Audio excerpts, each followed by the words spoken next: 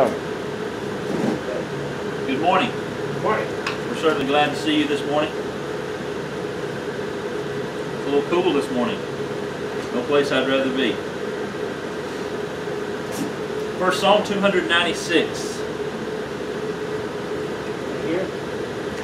Everybody good? Here? Blow your horn if you can hear. You're good. Sounds good. Alright, pray to that. Now let's all sing. We have come into His house and gathered in His name to worship Him. We have come into His house and gathered in His name to worship Him. We have come into His house and gathered in His name to worship Christ the Lord. Worship Him, Christ the Lord. Let's forget about ourselves and magnify His name and worship Him. Let's forget about ourselves and magnify His name and worship Him. Let's forget about ourselves and magnify His name and worship Christ the Lord. Worship Him, Christ the Lord. Well, it's certainly good to see you all here this morning. We have a good crowd this morning. We're certainly glad that you're here. I want to make just a few announcements, then we'll continue with our morning worship service. I have a card here that I would like to read. And this is from the family of Jerry Wilburn. It says, we wanted to thank you for the kindness and prayers and friendship shown to our son, Jerry Wilburn, during his sickness and death. We know there has been sadness in your church, but we all know there is a brighter day. And that's from the family of Jerry Wilburn. I will post this in there. I want to continue to remember all those that we have on our prayer list. Of course, we have those that have lost loved ones. We'll continue to remember the Kirby family. And I'm going to attempt to lead the singing for the full service this morning.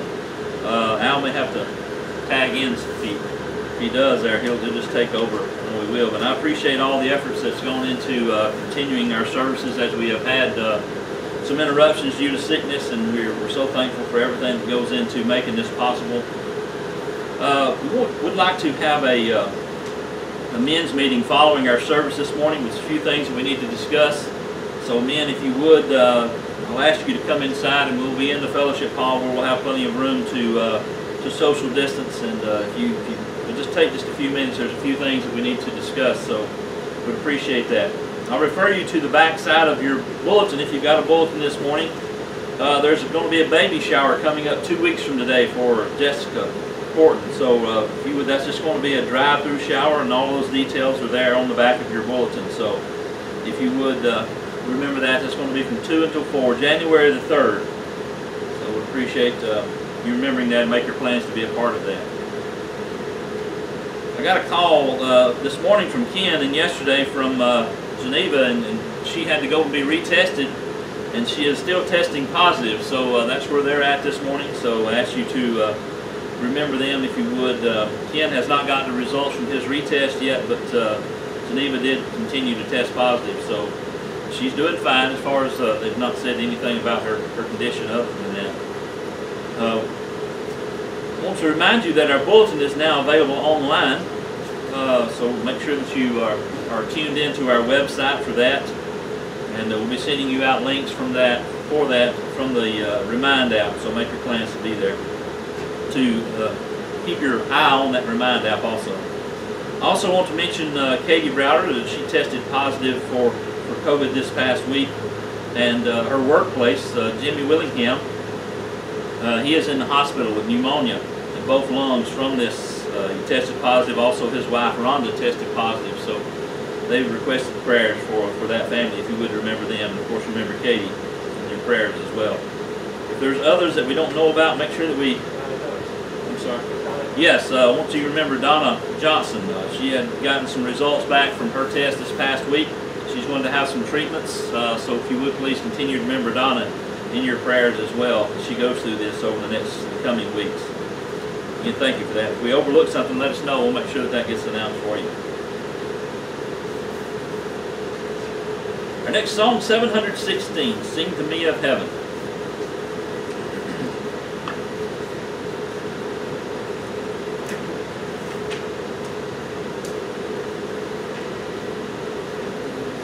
All right, right there now.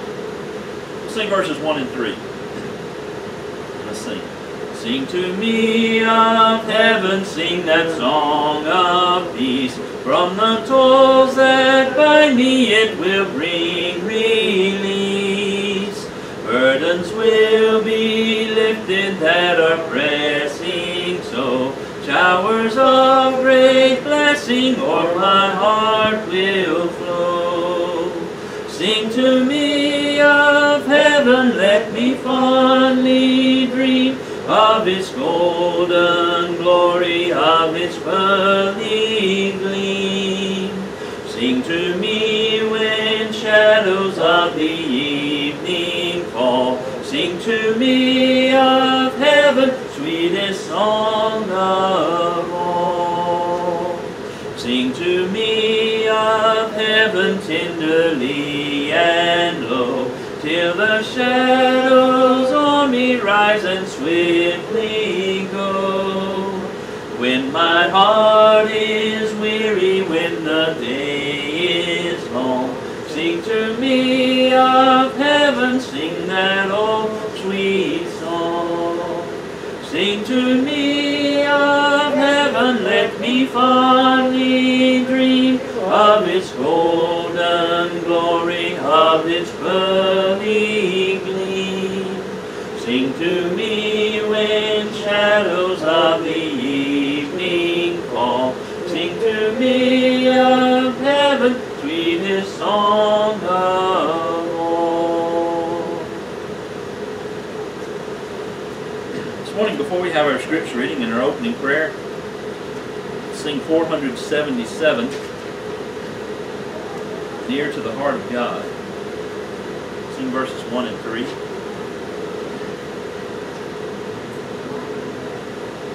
Let's sing.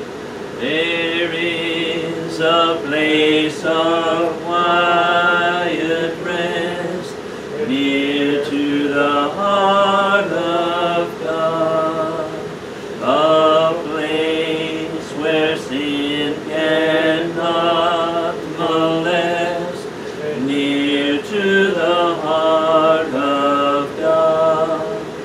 Oh, Jesus, blessed Redeemer,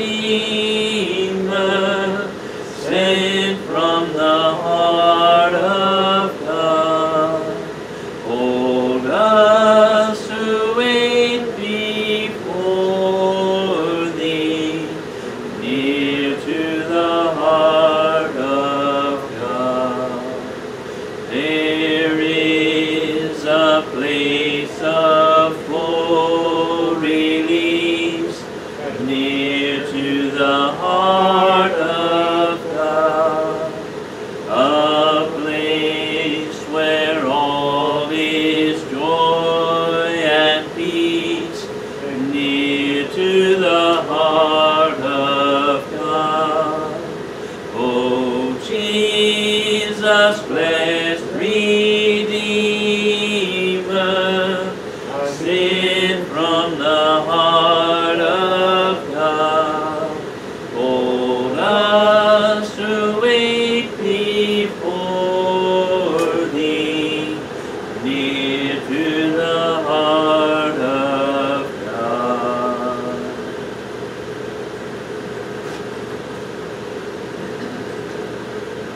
Our scripture reading this morning comes from Matthew chapter 2. I'm going to begin verse 1. It says, Now when Jesus was born in Bethlehem of Judea, in the days of Herod the king, behold, there came wise men from the east to Jerusalem, saying, Where is he that is born King of the Jews? For we have seen his star in the east, and are come to worship him. Let's pray. Our most gracious and loving Heavenly Father, we thank you for this day and for this opportunity that we have to come together in this situation and to worship you. And Lord, we pray that we go above and beyond to do whatever is required to worship you at all times as we are commanded. We're so thankful for this congregation here and the love that we have here. And we ask that you continue to be with us. We're all saddened by the recent passing of our minister, Brother Larry, and we just ask that you continue to be with his family and that you be with the others that we know about that are suffering now from this dreadful sickness and this pandemic that we're dealing with. And we ask that you be with them and give them strength as we go through these coming days and we look at the world that celebrates this holiday. Lord, we're so thankful for sending your Son to this earth and to live as an example, and of course, most importantly to us is the death that he chose to be crucified upon the cross for each and every one of us, so we have that opportunity of everlasting life in heaven with you and with him. Lord, we know that we sometimes sin. We'd ask for your forgiveness, as you would please forgive us from our sins, and we are showing a forgiving spirit to those that we come in contact with. We ask you continue to be with this congregation and through the coming days, and that you help us to make some difficult decisions through the coming days, and be with us in everything that we do, and at all times we ask that everything that we do be in accordance to your will. Continue with us, guide us, and guard us in all that we do. Give us strength. In Christ's name, amen.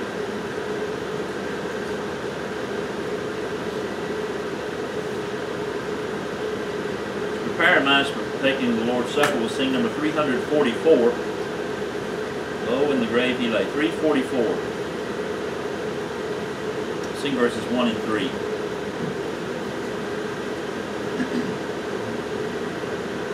I'll sing.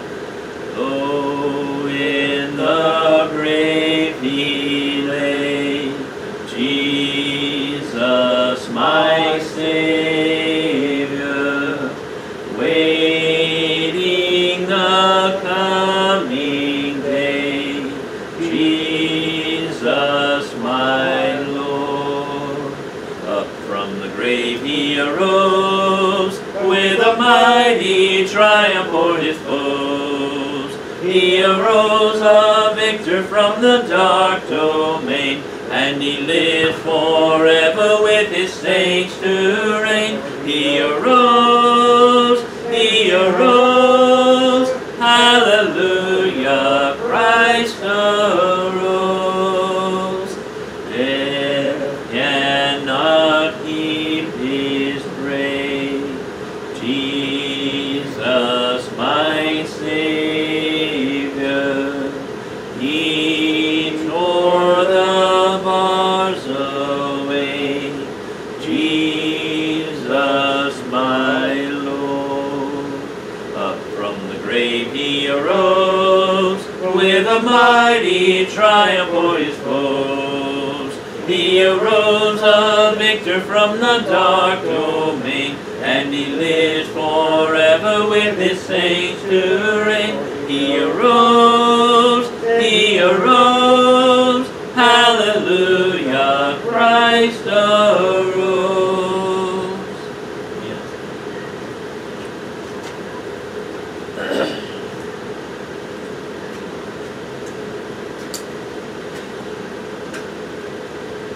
Later on next week, the majority of the United States will come to a grinding halt. Stores that are normally open will close. And things will be different for one night, maybe one morning. What happened? Why would this happen? How could this happen? The world, as we know it anyhow, the majority of what touches us, will remember the birth of Jesus. 2,000 years. 2,000 years. We remember the birth of Jesus. We remember that he came here and walked with us as God with us. But we are commanded as his children to remember him in his death, because through his death, we have the hope of heaven. And that's what we're going to do right now. We're going to remember his body as he commanded, and this blood which washes us clean. Let's go to God in prayer. Our Father God in heaven, we thank you so very, very much for this opportunity to come around your table, to partake of this bread which to us as Christians represents your Son as he hung on the cross between heaven and earth. We pray that as we do this, it will be pleasing in your sight. For we pray in his name, Jesus the Christ, our Lord and Savior. Amen.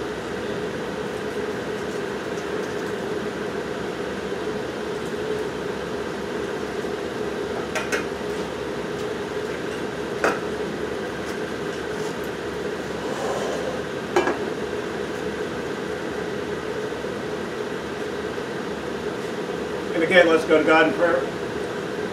Father, again, we come around your table as commanded to partake of this fruit of the vine, which to us as Christians represents your Son's shed blood on the cross for the remission of our sins, the only blood that can do this.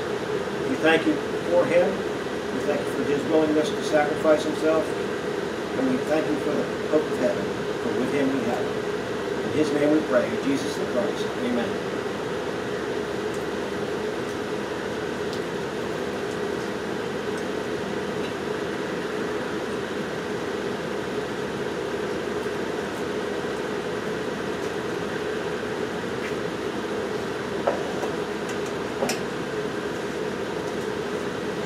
Another part of the worship service is the first day of the week, which is what this is.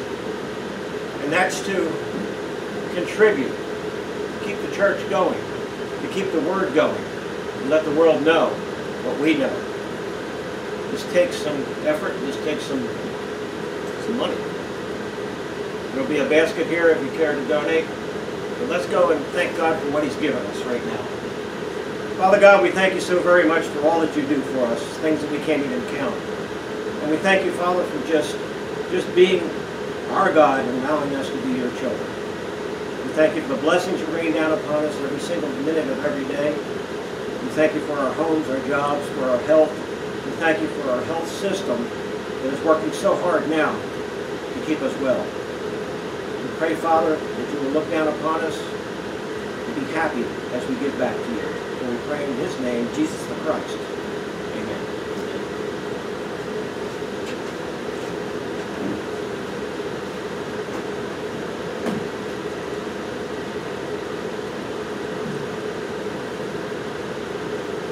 Next song, number 841.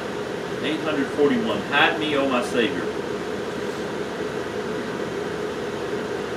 Sing verses 1 and 3 of this song.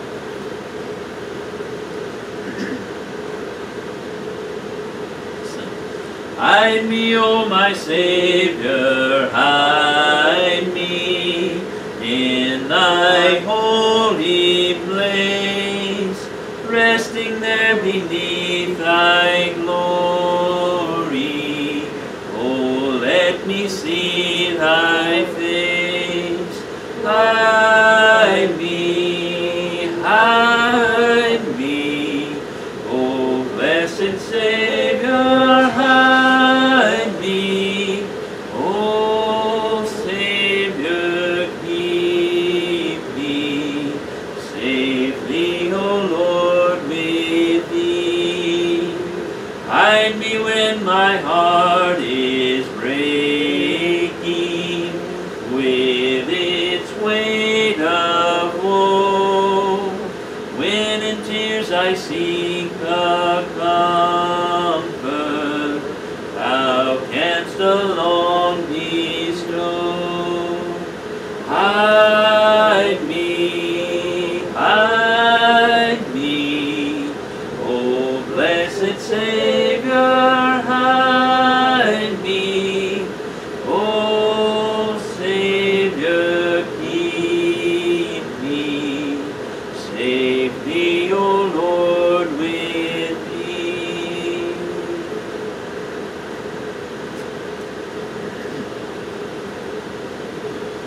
If you'd like to mark your books, you can do that at page 902. Page 902, that will be your invitation song at the close of our lesson this morning.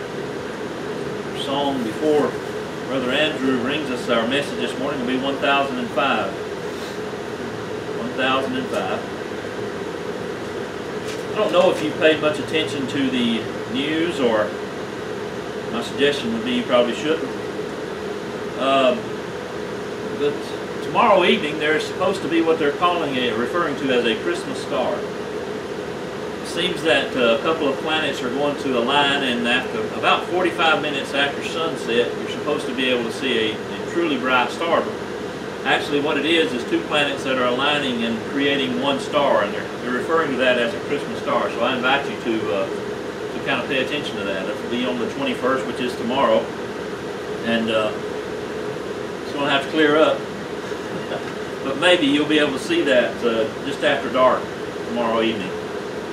We're going to sing about that star right now. Beautiful Star of Bethlehem. We'll sing verses 1 and 3 of this song. After that, we'll have our message. Let's sing.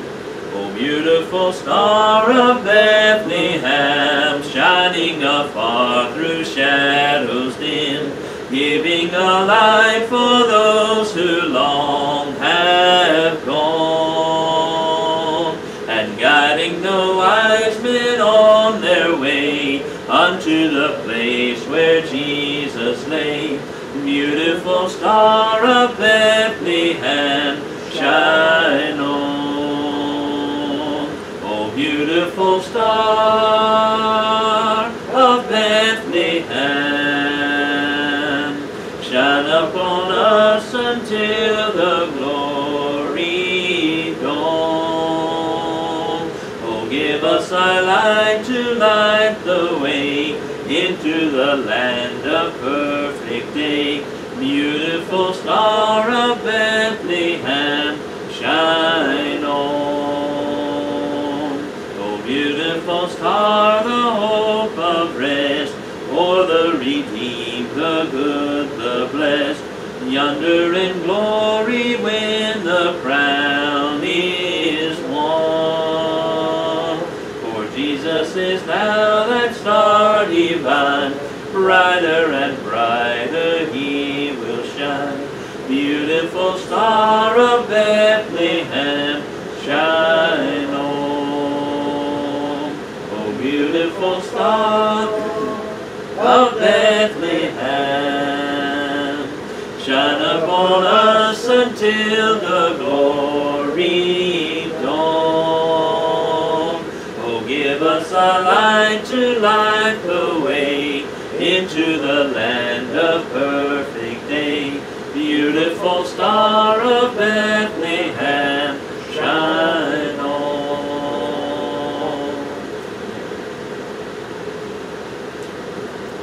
Good morning. It's good to see all of you here. You're in the right place. If you refer to Matthew chapter 18, it says, where 2 or 3 gather, I am with them also. And he's definitely with us this morning.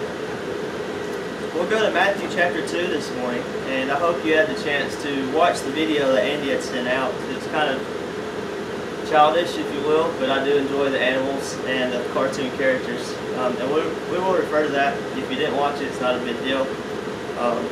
Again, let's go to Matthew chapter 2. And to me, one of the most incredible images from any Christmas scene must be that of the wise men. And them attending Jesus' birth and the star. It's just a wonderful story to me. But I think few of us know the details. And this is a very informational lesson, if you will. So Matthew chapter 2, verse 2, Anthony read for us, and I'll read it again, saying, where is he who has been born King of the Jews? For we have seen a star in the east, and have come to worship him. And I think that's a very chilling verse. The Christmas season is in full swing now, and all across the world there are scenes that feature Mary and Joseph, and animals and donkeys, and cattle and sheep, and of course the wise men. Now in those scenes we don't see the details, which is fine, but to be specific, the wise men didn't show up till about 2 years later.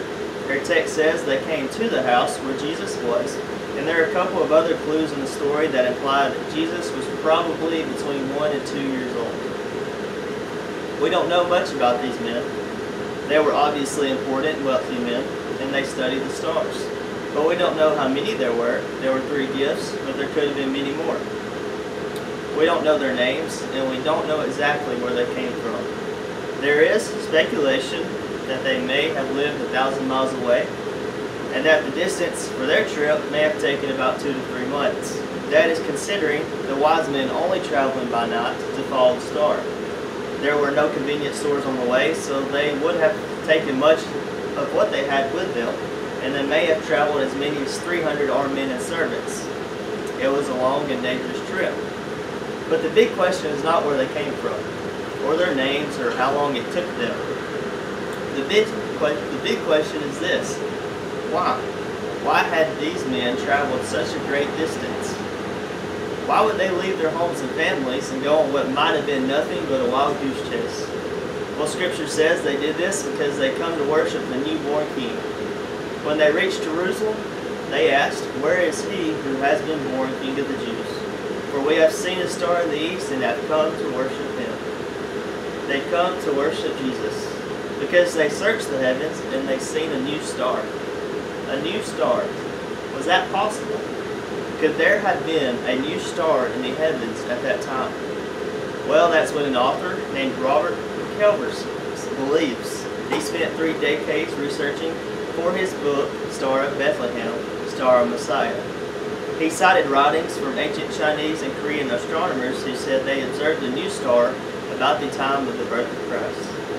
McKelver also discussed paintings describing this in Roman, as well as coins from various countries which depict an unusual star about this time.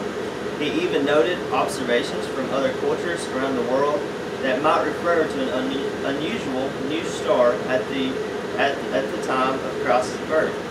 And this is quoted from When They Saw the Star by Henry M. Morris. This was an unusual star.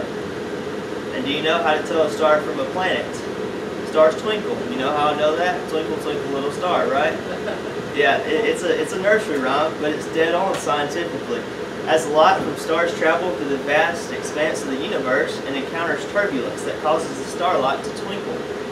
Planets don't twinkle, but I do think this star twinkled. I think it was a bold light in the sky. This was a very unique heavenly light. In fact, this was a different kind of star than any that we've ever seen, because this star moved. Matthew chapter 2 and verse 9 tells us, "Behold, the star that they had seen when it rose went before them until it came to rest over the place where the child was." This star moved until it came over Christ's home, over Bethlehem. There's been all kinds of theories about how this new star could have been a comet or a meteor, a conflagration of planets, Saturn, Jupiter, and Mars, kind of what's going on tomorrow night, right? So this is a $20 word, meaning that these three planets lined up in a straight line in the Earth's sky. But each of these theories has its problems. This was a star that caught everybody's attention. A star that stayed in the night sky for at least 2 years, and it moved to a place directly over where Jesus lived. Ordinary stars or meteors or comets or planets can't do that. But this one did. And many wise men of our age aren't comfortable with that. Why wouldn't they be comfortable with that? Why do they have to rely on comets and meteors and such instead of simply being satisfied with saying it was a miracle?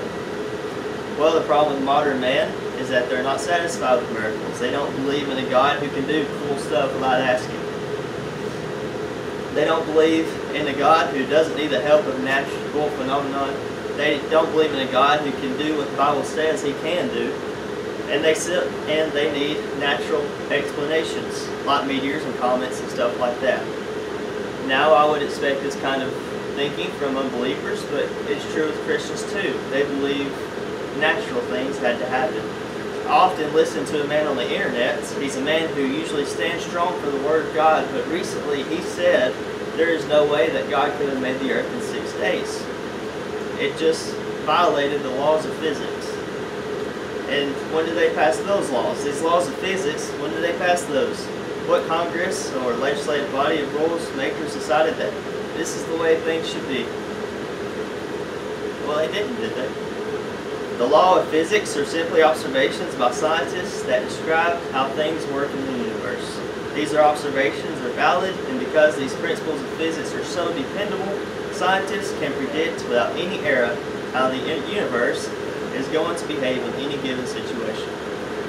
Scientists call their observations of these predictable principles of the universe laws. But they're not really laws. They don't give you a ticket for violating them. These principles are just how things work in the universe. Now, who created the universe? God did.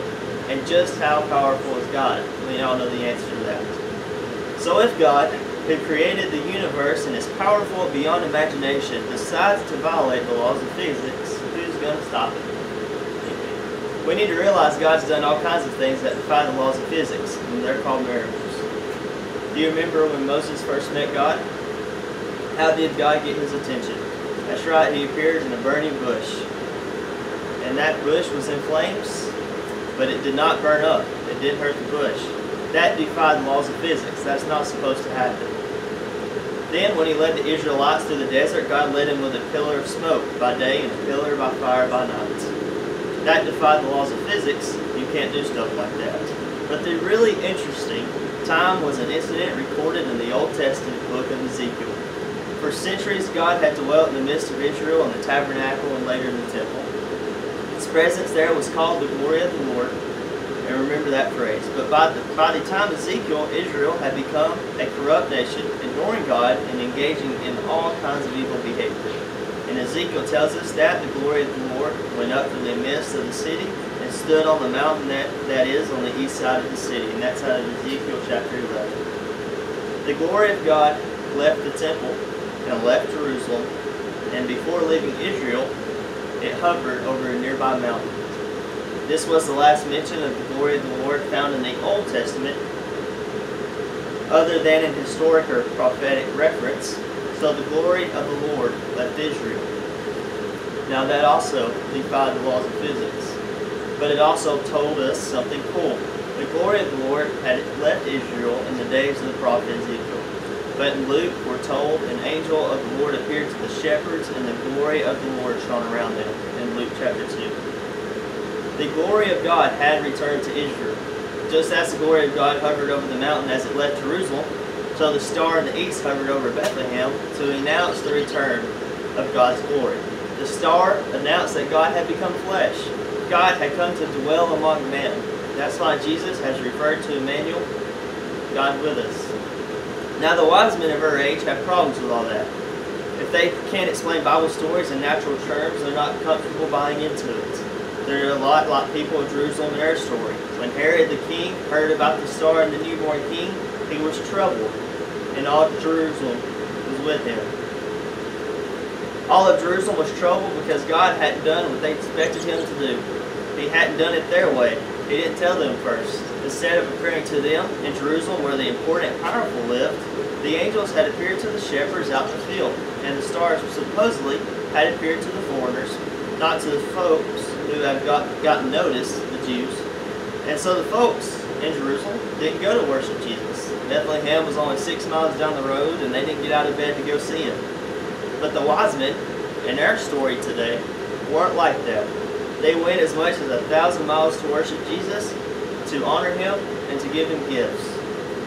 And did you catch their question when they asked of the people in Jerusalem, "Where is he who has been born King of the Jews? For we have seen his star and come to worship him." There was a star in the sky, and the wise men couldn't explain it. But they knew what it meant. There was a king to be born in Israel, and they're so excited about it, they left their homes and families and traveled a vast distance to be in his presence. Now, how on earth did they know about this star? What made them think that it meant there'd be a new king born in Israel?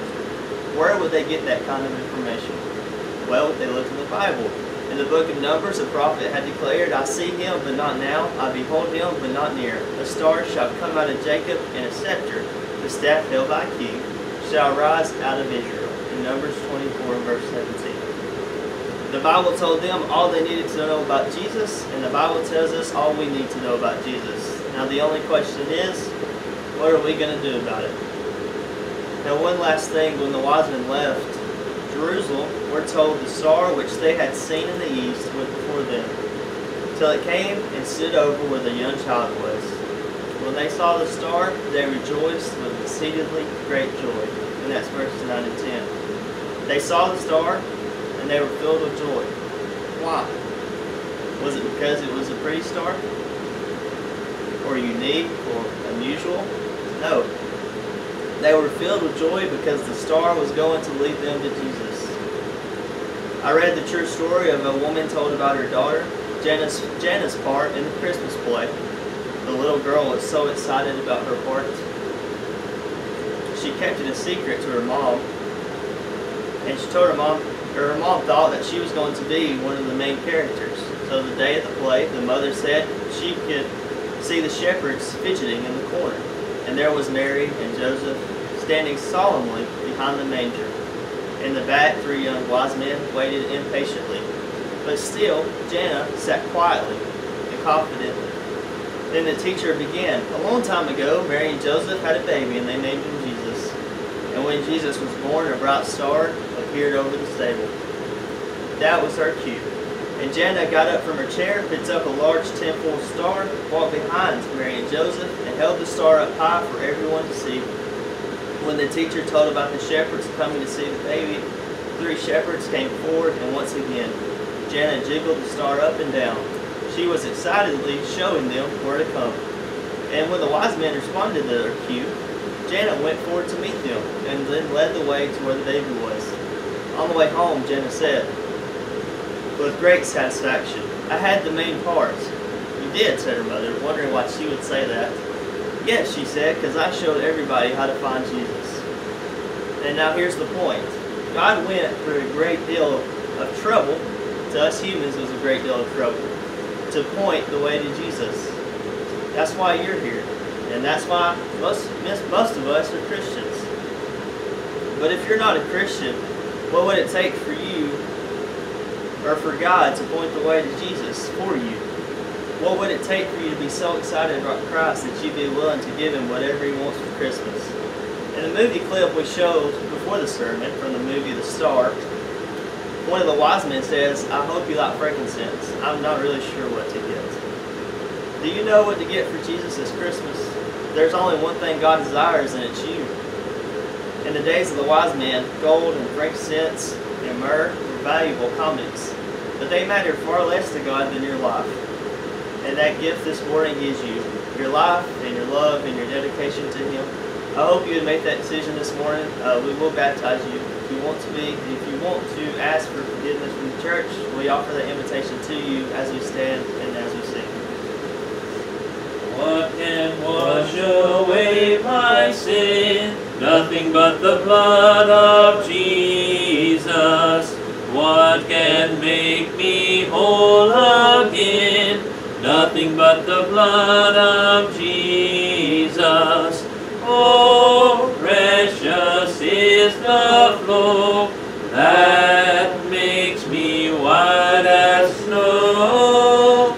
No other fount I know. Nothing but the blood of Jesus. Nothing can for sin atone. Nothing but the blood of Jesus.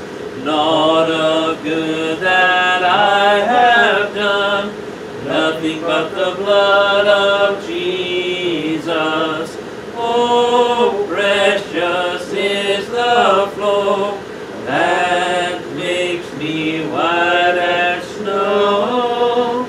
No other fount I know.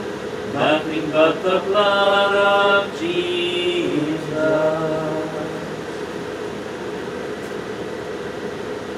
It's a great lesson. Thank you, Andrew, for that lesson.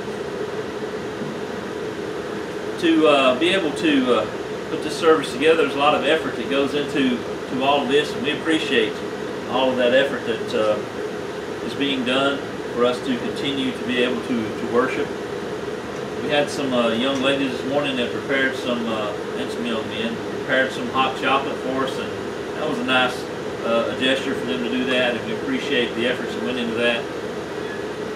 And believe me, we are encouraged. As much as I would love to hear your voice and you sing those songs and things, we're encouraged with your presence, and we appreciate very much you being here. And I want you to remember that I have a service online this evening, so remember that.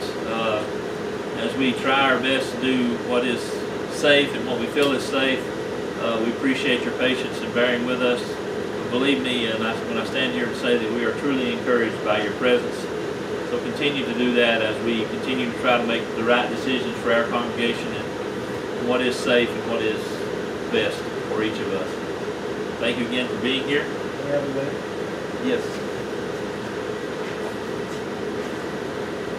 Also, this past week, we went and delivered the gifts that you kindly, out of your heart, gave for childhood. It warms my heart, puts a lump in my throat about your generosity. But the reason that you do it is because for your love of Him. Thank you. Thank you for mentioning that. I appreciate it. 878. Sweet By and By will be our closing song. We'll turn there, we'll sing one verse, and after that we'll be dismissed in prayer. Again, thank you so much for being here. Men, remember I'm asking you to come inside for just a brief moment for a men's meeting following our service. Again, you'll have the opportunity to social distance. We'll meet in the fellowship hall area. I wonder why I couldn't see that, because I got my glasses in my hand. They don't do much good there. Let's sing. There's a land that is fairer than day, and by faith we can see it afar. For the Father waits over the way to prepare us a dwelling place there. In the sweet by and by, we shall meet on that beautiful shore. In the sweet by and by, we shall meet on that beautiful shore. Pray with me, please. Dear Heavenly Father, we thank you for this day. We thank you, God, for watching over us. We thank you for letting all of us get to come up here this morning, get to hear a portion of your word. Pray, God, that you please be with everyone that wasn't able to be up here this morning. Pray that they can make it back. And I pray that we can all make it back at the next appointed time. We just thank you, God, for everything. Thank you, most importantly, for letting your Son down the cross for our sins. Pray that you please be with us throughout this week. And I pray that we just thank you, God, for everything. It's in Jesus' name.